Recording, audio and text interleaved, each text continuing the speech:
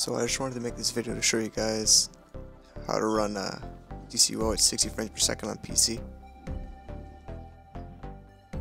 You can see I'm running at 30 frames per second right now with VSync on, so I'm going to turn it off right now for you. So I'll turn it off right there. You can see the frames up top, close to 180. That's what you don't want.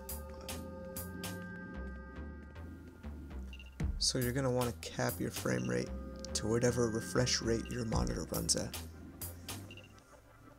I think I see a little tearing here, so we're just going to jump to the desktop and I'm going to show you guys all the settings. So now we're on the desktop. You're going to need Rivet Tuner, and that comes with MSI Afterburner. And you also need a GeForce Experience. So with that, you'll be able to right click on the control panel. Yeah, I mean right click on the desktop and then click the control panel. So go up to the left corner to manage 3D settings and then program settings.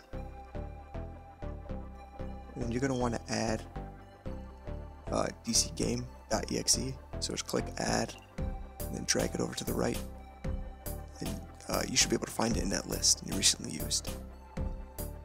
So scroll down to vertical sync and then click that right there and turn it on and then apply.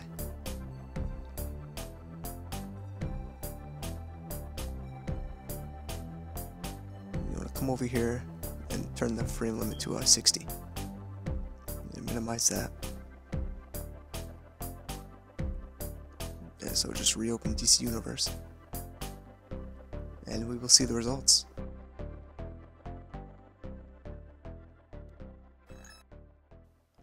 So you can see now that we're capped at 60 frames per second and it's looking pretty good. I don't see any screen tearing, just testing it out right now.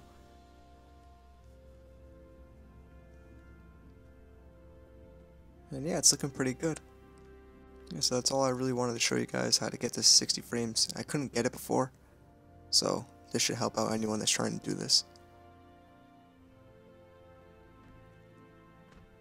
And I'm pretty sure this is a feature on PlayStation, but you know, they decide not to put it on PC for whatever reason.